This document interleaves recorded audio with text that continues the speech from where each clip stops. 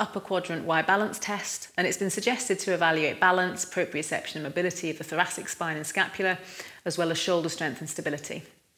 So the test arm in this instance is a support arm with your other hand moving a marker in 3 different directions.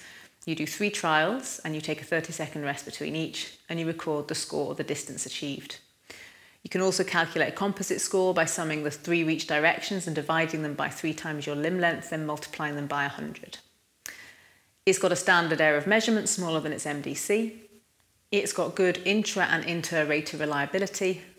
And in terms of concurrent validity, it strongly correlates with lower trapezius strength for the inferior lateral reach, and weak to moderate correlation to the closed kinetic chain upper extremity test, the lateral trunk endurance test and push-ups.